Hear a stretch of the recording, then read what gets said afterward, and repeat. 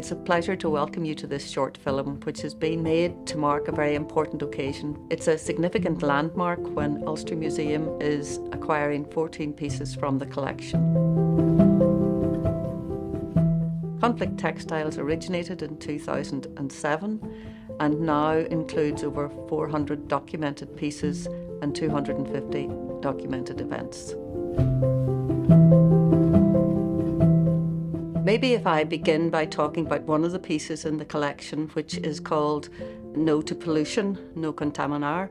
This is a piece that was made in Chile in the early 1980s, and it shows people in the shanty town of San Diego going about their everyday life, but struggling with the effects of smog and pollution. People are protesting and demanding a change. As always, we can see that it's the poor who have been affected most by this pollution, and the impacts on their health are very serious.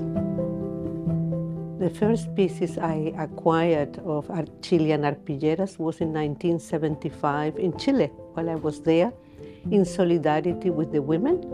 That made me come close to them, and that put me close to their suffering for the disappeared and imprisoned and exiled people. I really realized that there were people who were not willing to give a testimony in front of questions and answers or interviews. They had different ways to express themselves. The first exhibition was in 2008, and it was called The Art of Survival, Irish and International Quilts, and we brought a full collection from Germany, from the Women's Museum, and we created a map.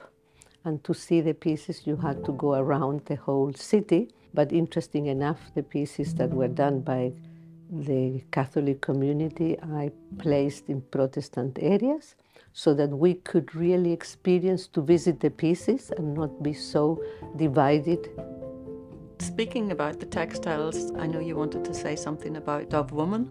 It was made in the 1980s during the war in Peru. Two women did their own piece that they didn't do for selling. And one of them was Dove Woman. So it had a very symbolic feeling of a woman who felt trapped in her circumstance. The first thing we did was the RPR doll making workshop, which was really hands-on activity, and at the same time we were developing the Troubles and Beyond exhibition, which opened in 2018. And for me again, it was that visual representation of the impact of the Troubles in terms of loss of life. The online archive was rebranded, made more accessible to people, more easily searchable. It has really brought the pieces worldwide, so people who would never maybe have access to the physical pieces, say academics, researchers, families of the disappeared, communities. You can drill down from exhibition to one particular piece that was in it. You can drill down from a textile to where it was made and what the maker thought about it. And Bridge, I think there was one piece you wanted to tell us a little bit about. The Africa quilt, and that was made in 2009. It was made by a man, a young quilt maker. He designed it with Polly Eaton from England. And that really highlights the whole devastation and destruction of Africa's natural resources. There's been a lot of goods and trade coming from Africa to the West, primary natural resources, and there's been then a trickle of aid flowing back if you were to compare the two. So the scales have been very unevenly balanced. So it's a very striking piece.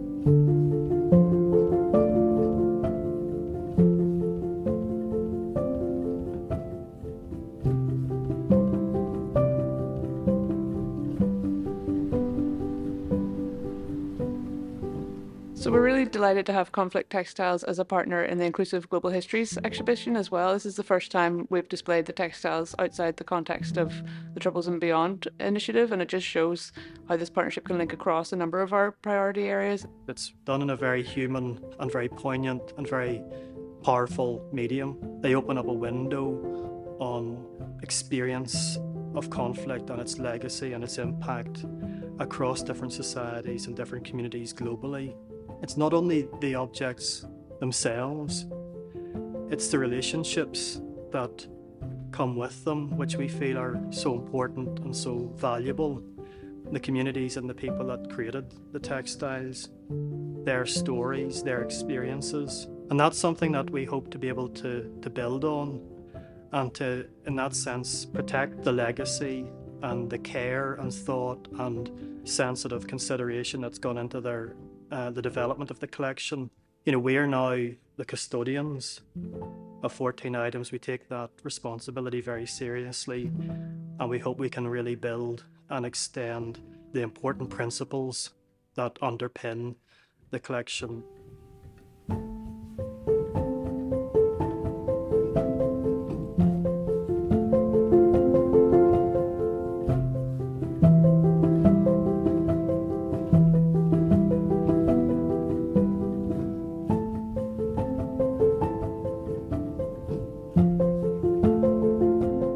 The pieces go and stay, but what they have created is this teamwork.